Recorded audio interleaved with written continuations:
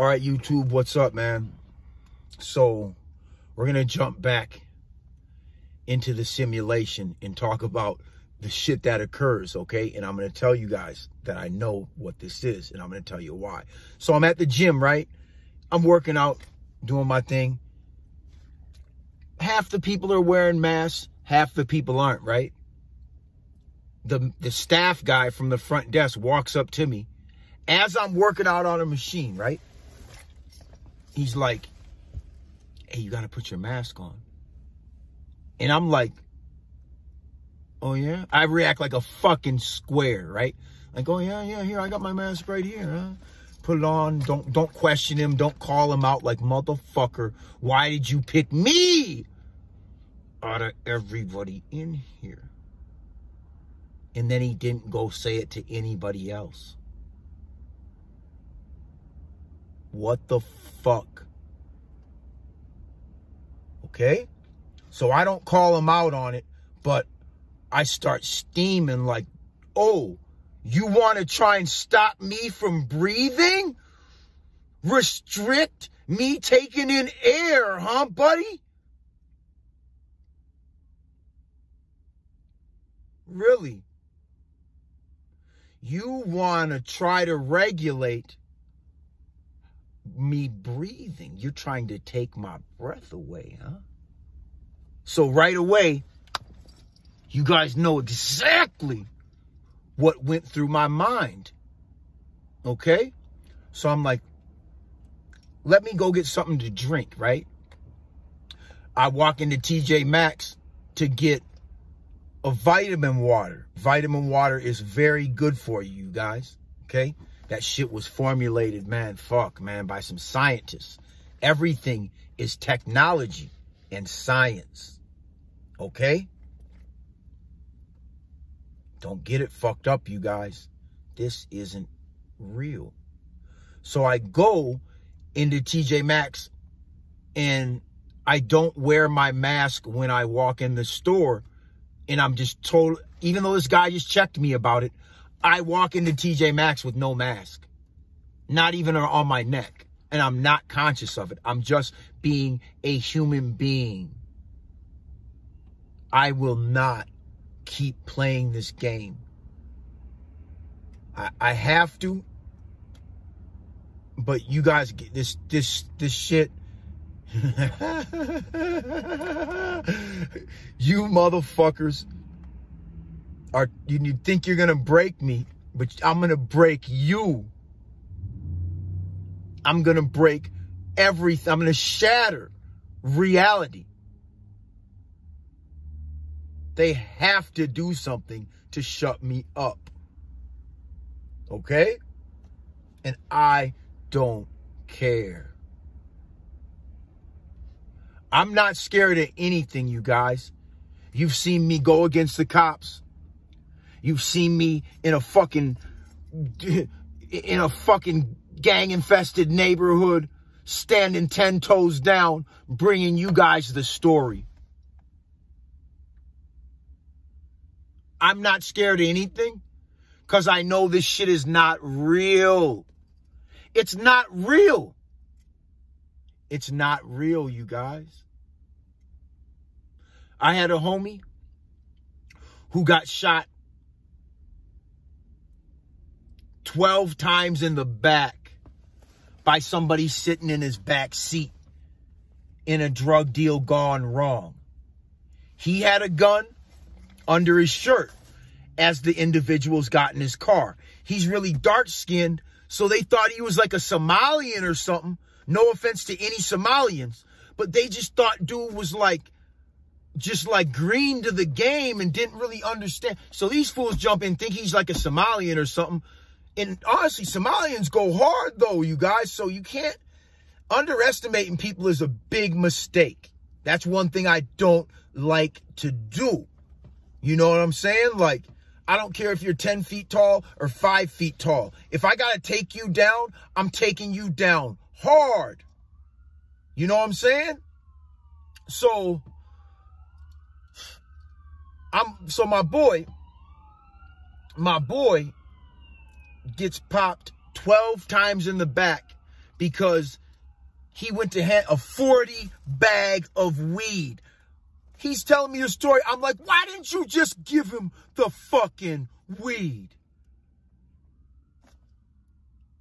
And he was like, man, fuck that shit, crazy. Why am I going to bring a pistol and not use it? And I'm like, whoa. So the white dude in the front seat hands him the bag of weed. He hears Buddy in the back seat lock and load. Clack, clack. Boom. My boy lets off on him. Couple of times, hits him in the chest and the shoulder. The dude in the back seat starts stanging him, man. Snaps him up. Boom, boom, boom, boom. Right through the seat into him. He had 19 holes in him. 19 holes in him. And he stood up, got out the car, walked into, what was that, a Wendy's at the time, on Lake in like Pleasant. He walked in there, he said, crazy, I wanted to cry. He said, my face looked like this.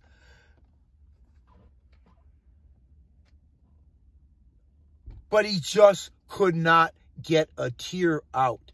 He said he knew he was going to die, and he accepted that he was going to die when he laid down on the floor in Wendy's. He said the only thing he hoped is that he killed at least one or two of them. Those were his only thoughts. And then he was in a coma for a month and a half. And he came back.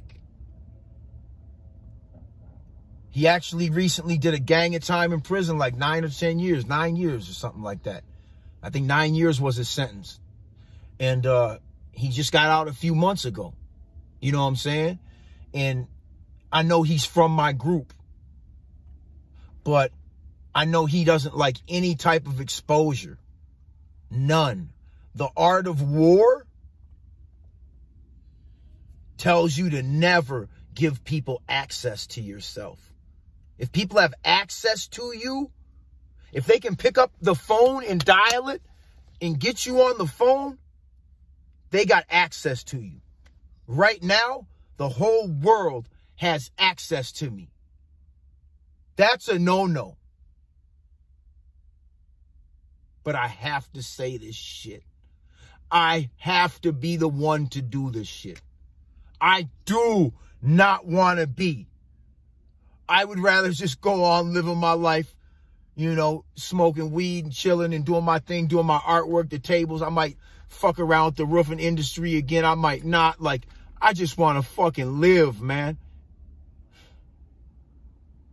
And be left alone. That's all I ever wanted. But it's never gonna happen. And I can accept that.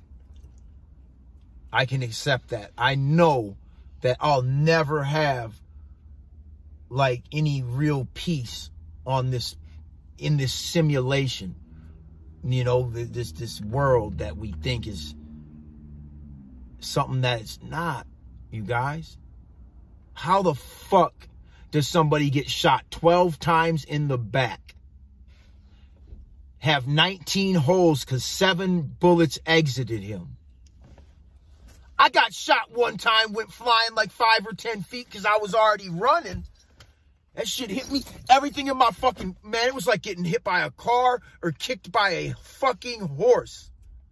Like, man, you guys, when a bullet hits you solid, you got to think your femur is your biggest bone. I didn't feel the bullet. I felt my broken leg. That was what I felt. But I have no clue how the fuck my man got shot that many times and stood up and walked away. He went to prison because he was riding around on like drill kill mode with just strapped up at all times. He ended up getting caught with 3 firearms, 1, and then he got caught again with 2. And I always used to tell him, like, bro, man, take care, just put some money on that fool's head, man. Like, well, don't even, and it was so personal to him that he was like, nah, fuck that. I want him. And my man ended up going to prison for 9 years trying to hunt down an individual that snapped him up like that. While he was incarcerated, the individual was murdered coming out of a nightclub. And my man never even got a chance to get down on him because revenge is for God. You know? Man, we want it so bad, you guys, but if you give it enough time, I'm teaching you guys one of the illest lessons I've ever learned in life.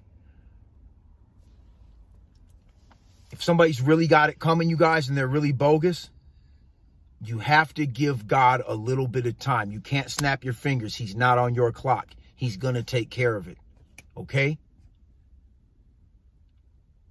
You know, and I haven't heard from my man in months. Like, I'm on here. This is like a no-no for the most part with certain people in you know, and it's like, that's a rule I had to break, you guys.